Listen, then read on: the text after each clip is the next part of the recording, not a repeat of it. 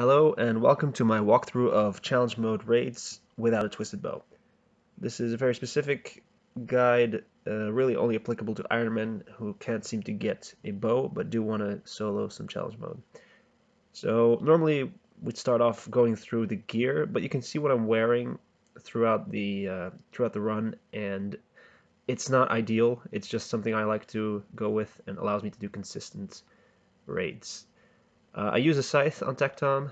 Definitely don't forget to venge it. It speeds up the fight by quite a bit. But Scythe is not the best weapon to use consistently. It has the best potential, but that happens very rarely.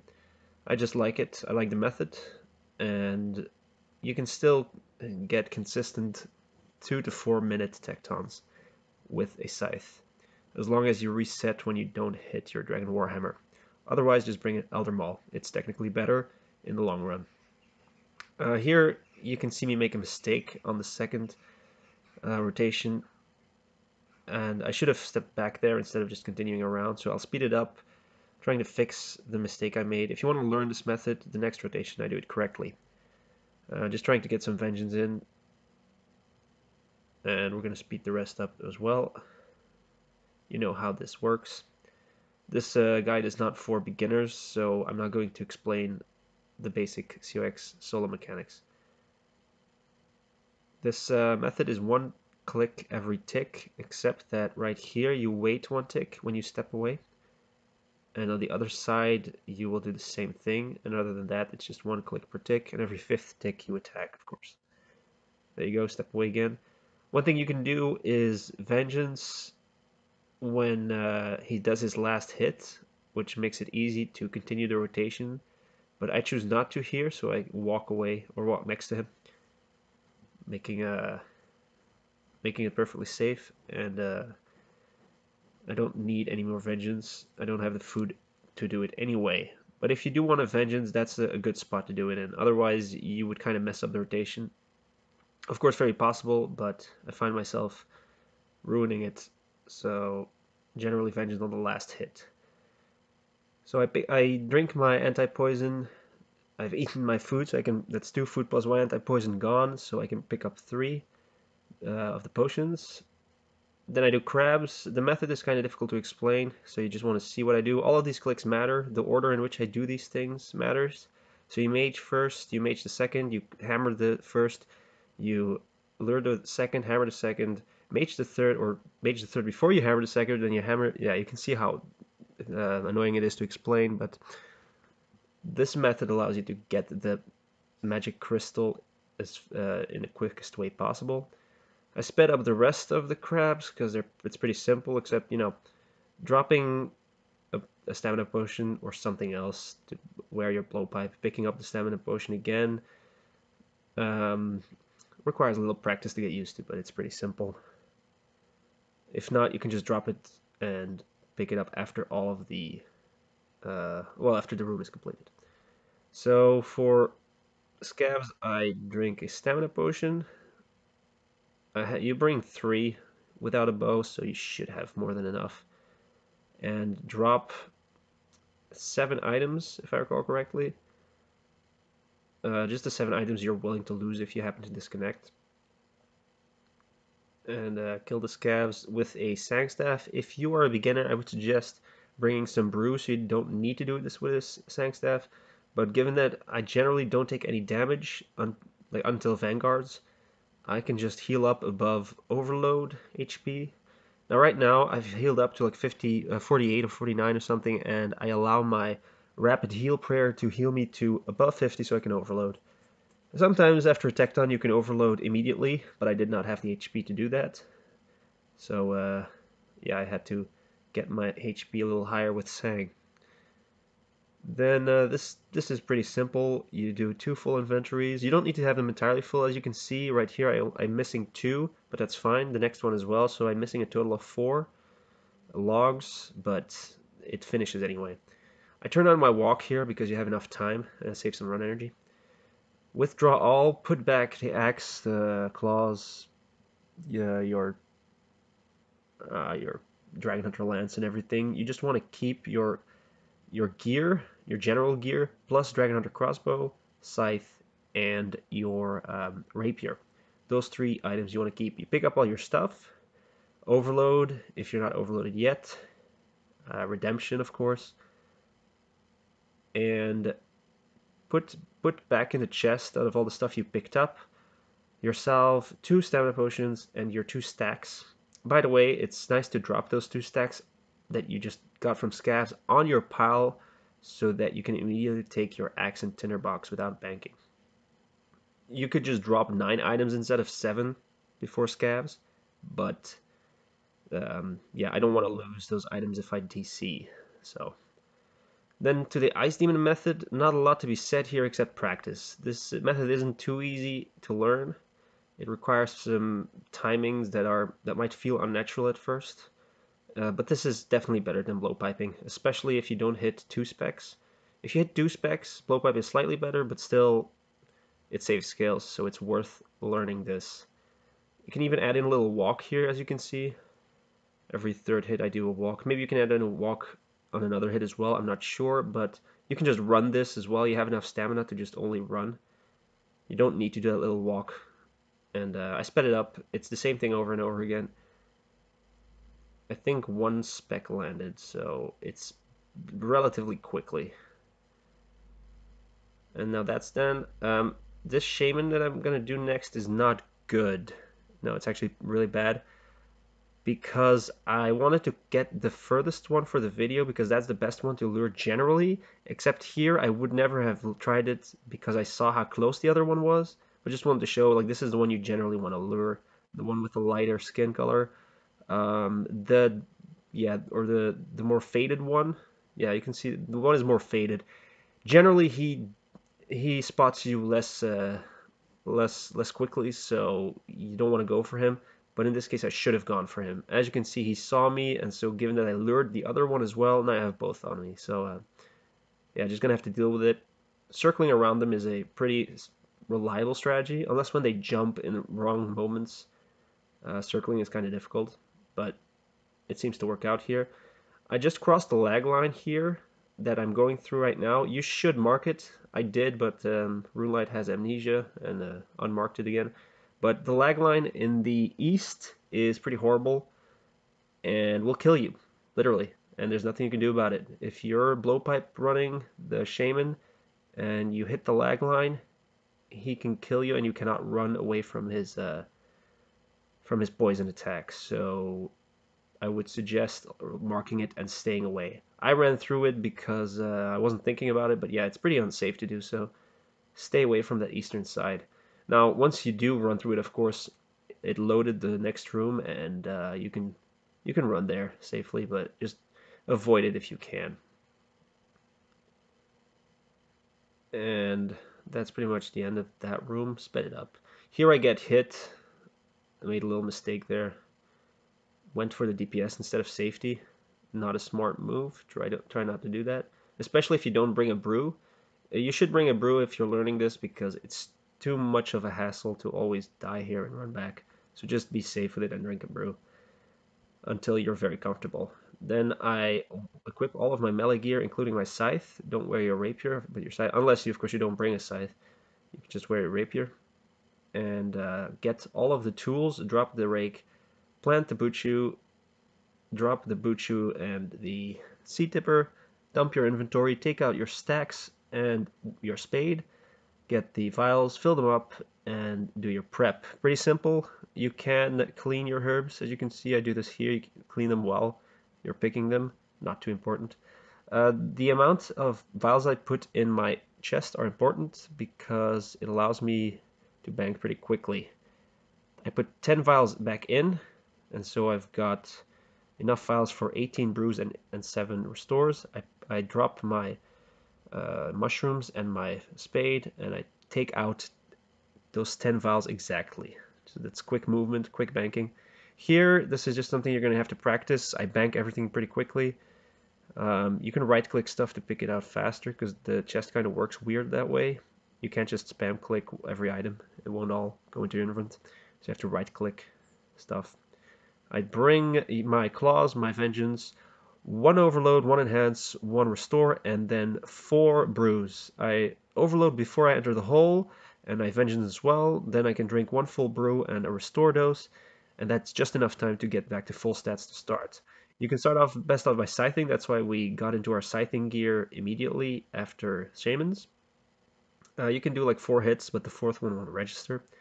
If there's no melee, or sorry, the ranger doesn't pop up at the first time, you just do 1 scythe and then switch quickly to whatever you're supposed to hit it with. There's not much to say about vanguards. It's pretty much the same method as a twisted bow. However, those with twisted bow can bow the others from afar. Here you kind of want it go ideally for the meleeer. You want to mage him from afar. Sometimes you're going to have to either just wait it out, or you want to tank both the ranger and the major at the same time.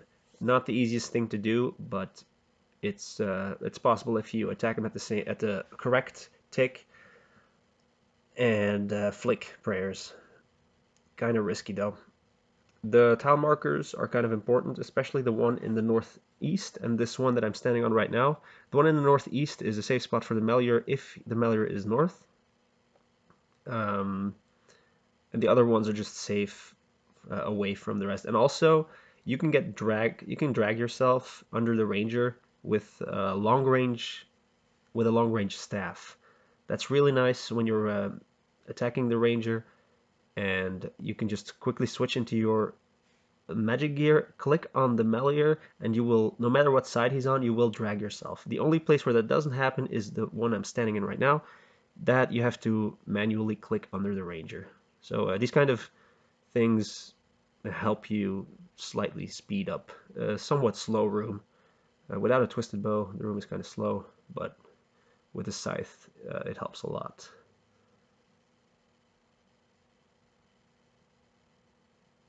Then when it comes to potions and stuff, you want to just pick up 1 overload. You already have 1 overload, and that one you're going to be dropping later on in the thieving room. You'll see me do that. The reason is because overloading takes a takes a bit of time, and you can't bank while you're overloading.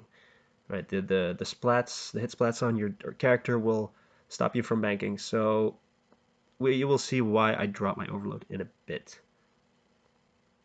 Also, while you're killing the remaining vanguards, you can pick up your potions that they dropped. It's better because we made enough brews. It's better to take some damage standing under a vanguard that is transferring.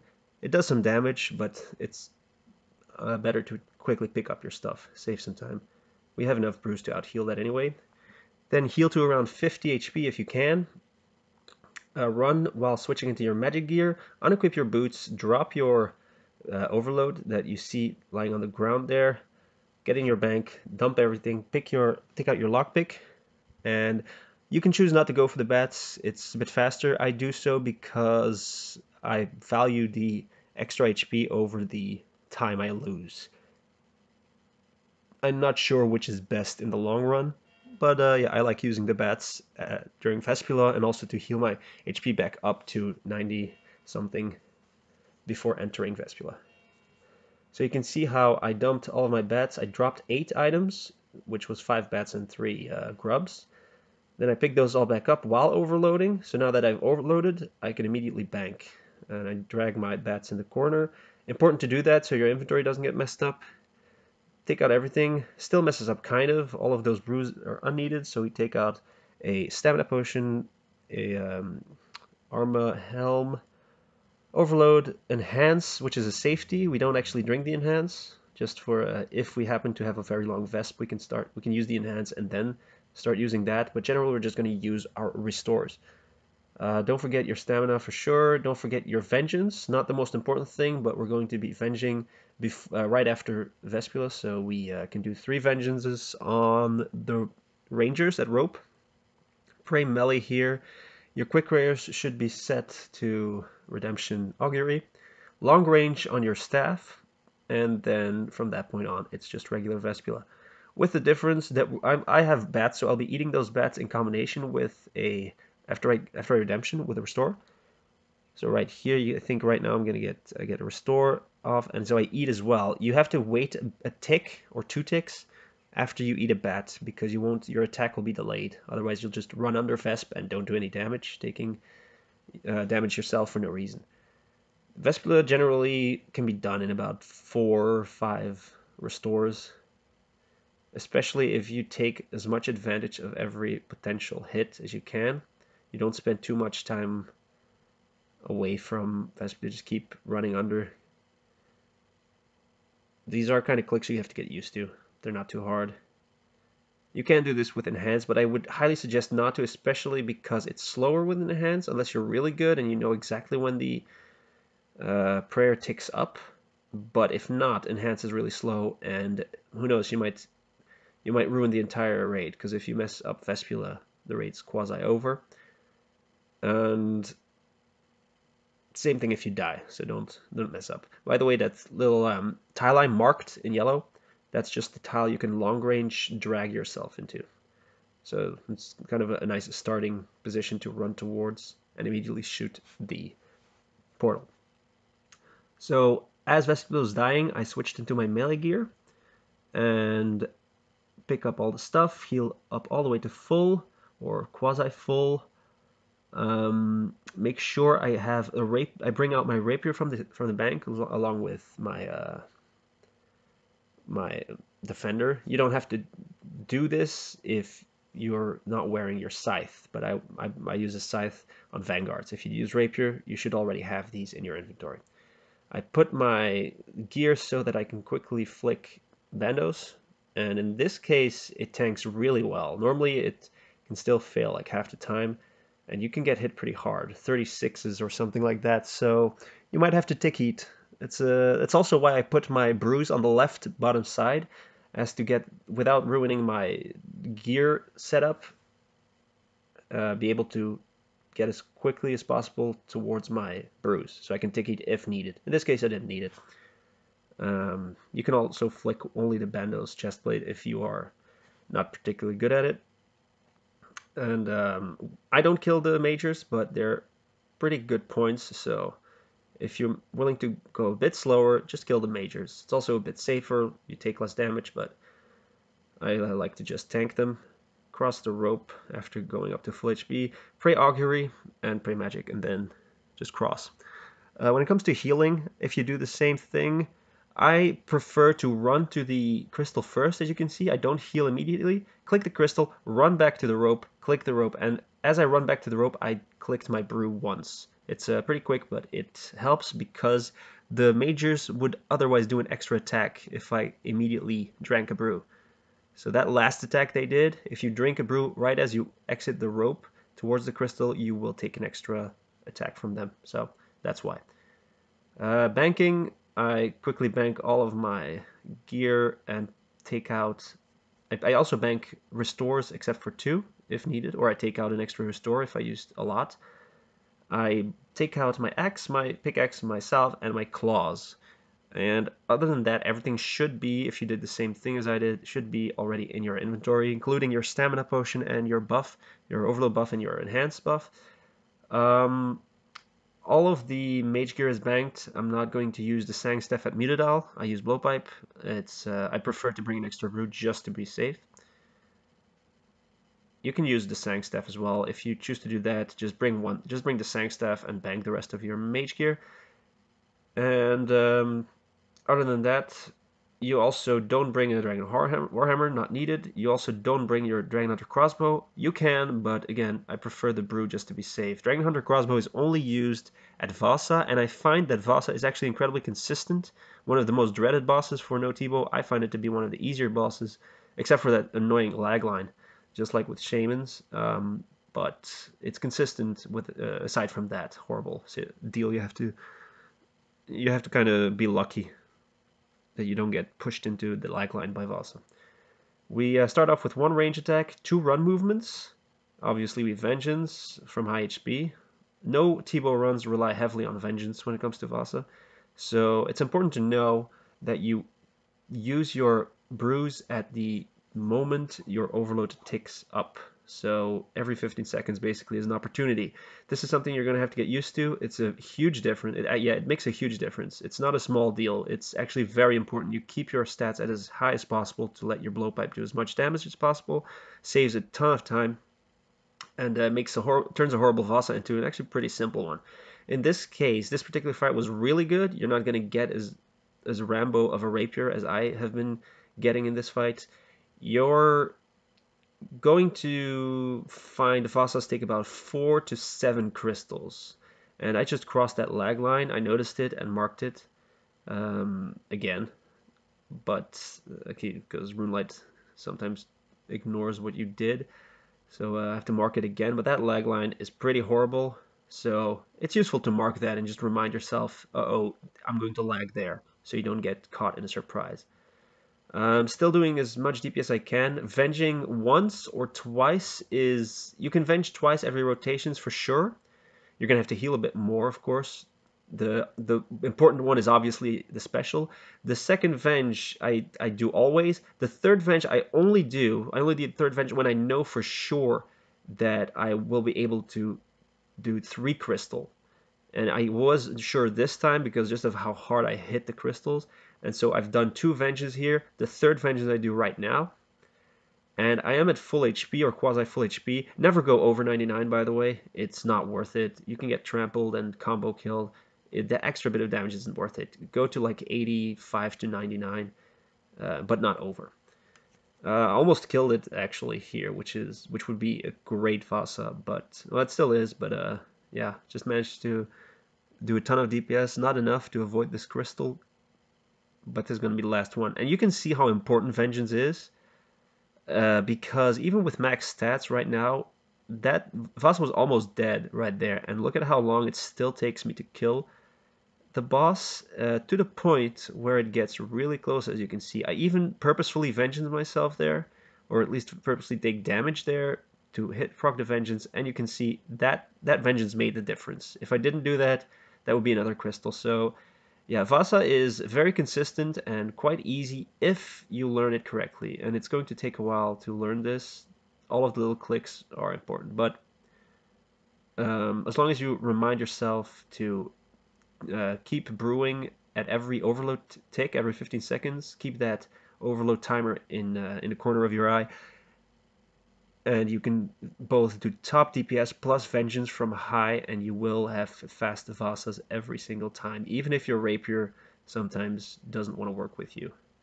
Especially if you have Dragon Claws. If you don't have Claws, it works as well, but you're not going to have as many 3 crystal Vasa cycles. Sometimes you will, but most of the time will be 2 crystal, but that's just fine.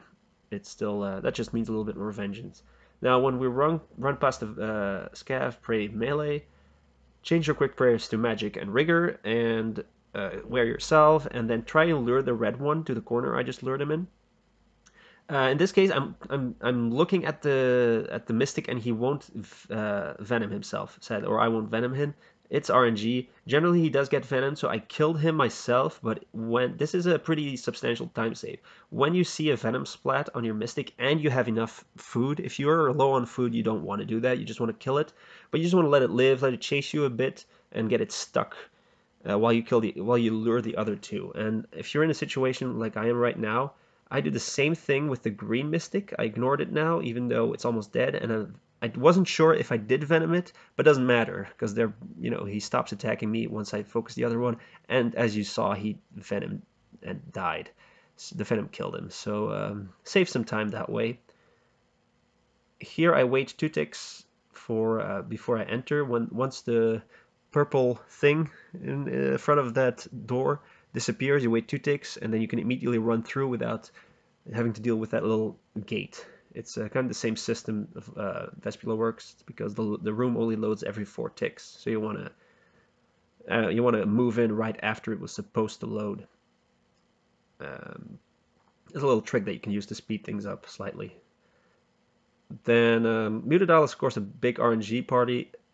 This one goes really well. I take very little damage. The tree goes down quickly.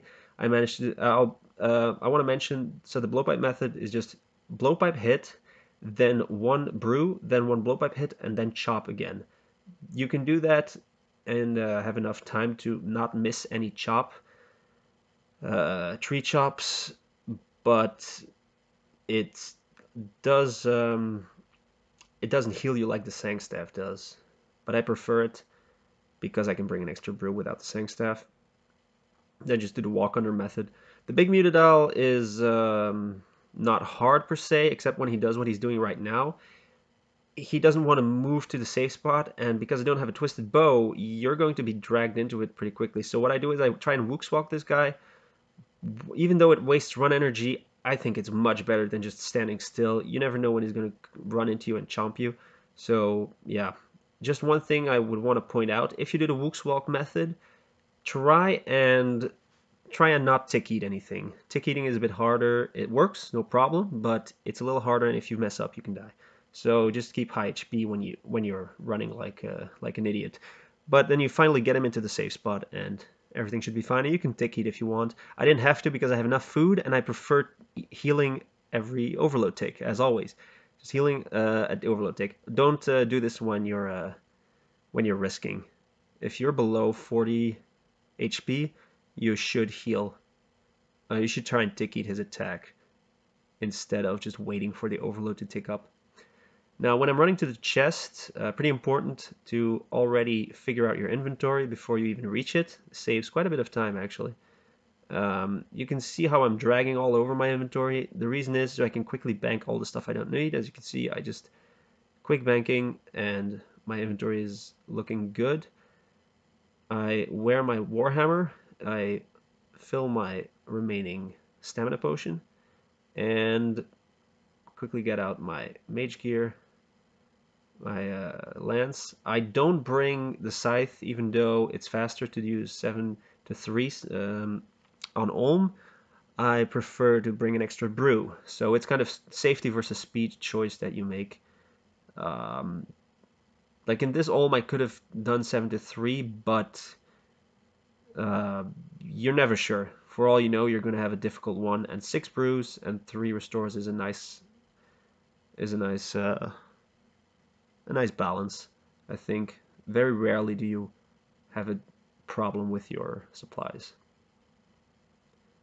Now, when it comes to Olm, exact same as regular. So I'm assuming if you're watching this, you know what to do. You shouldn't be doing CM if you don't know how to solo Olm. Just a little bit of extra information on the differences. 4 to 0 is more of an annoyance because you seem to miss your magic hits a bit more, and he hits very hard, surprisingly hard actually. His head phase hits like over 50 if I recall correctly. His first phase he hits 39 max, I'm not sure, maybe then the second 40, third 41, could be different numbers, but it's around those numbers. So if you're under 40 HP, you would definitely want to tick eat. But you try to not be under 40 HP. The overload ticking up, the timer, again, important throughout the entirety of CM. Your stats are a lot more influential on your eventual time and execution than in regular COX. On CM, your stats really have to be on max just because of how defensive all of these things are. And yeah, healing above 70 HP using your overload timer as a indicator on when to heal is a good strategy.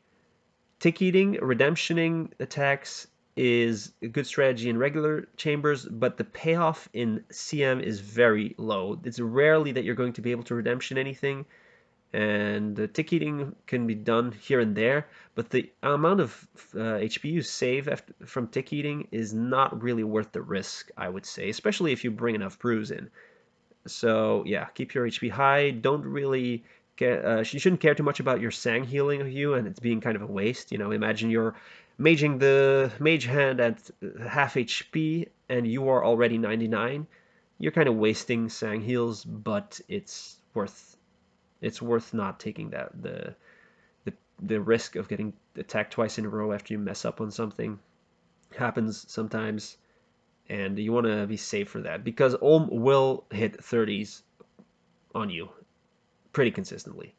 So it's a risk you don't want to take. Just heal to above 70 using your overload timer to continue being on high stats, and you won't get caught off guard. If he does go Rambo on you, you can always opt to tick eat. during the melee. Run energy, I would say you only need like 5 doses ideally. Sometimes if you don't have any specs, you might need 6 or 7. But yeah, 5 doses is the amount you want to at least go into Ulm with. 4 doses is fine if you're good at saving run energy, but there are moments where 4 doses just will not be enough and you will die on head phase. So try and bring at least 5 in. But with 3 staminas from from the start of the raid, you should have enough. Here in this in third phase, I do 4 to 0. You don't have to do 4 to 0. I would bring an extra brew in just to be sure if you don't. But in this case, I've been pretty unlucky with my DPS, but I've been lucky with his DPS, so I still have a lot of food. So I didn't really need to 4 to 0, but I like the method. And yeah, even though I mess it up quite a bit here, and this is a good example of why you want to stay at like 70 HP, even during 4 to 0. Don't go below 70, because if you mess up, and I will mess up somewhere in the middle, right here it's fine. I take 1 orb and 1 magic attack, but the next time I mess up, I will take 2 attacks in a row, which I think I was at KO potential, but yeah, it just goes to show how much he can do in a very short amount of time. And also try and not kill the mage hand first like I did. Hard to perfect, of course, because you don't know how much you're going to hit. And I happen to hit pretty hard near the end and kill the mage hand. It's a small risk, but if he has healing hand as a special, there's a 1 in 12 chance he does that. When you start attacking the melee hand, you might reset the mage. Not the worst thing ever. You should have enough supplies to kill the mage hand again, but just a little bit of advice. Try and kill the melee hand first. I think right here I mess up. Yeah. So you can see I'm still getting attacked. I think I fixed it. So yeah, small risk I took there, but the melee hand went down. 4 to 1 ranging, nothing to be said about it. It's same method as was regular, except that Ulm hits like a truck. So you want to tick heat if you're below 50 or even below 55 or something like that. You want to tick heat quite a lot. I try to watch my overload timer, but I find that it's hard. He puts you at KO potential quite a lot, so tick eating is a skill you kind of need for this. Not necessarily, but you want to do constant DPS, you're gonna have to tick eat, and watching the overload timer while all of this is going down can be a little bit challenging. But method is the same as with regular chambers. And so you can see I'm finishing the head here. I stopped the speed up, and I think I'm going to clock in at about 47 minutes. Not a bad time. Actually quite a good time. Average is going to be around 50, 51 minutes. And if you mess up and die, you'll be a little slower, but this is not the worst. Pretty efficient. Somewhat efficient, let's say, for no Tebow. Thanks for watching.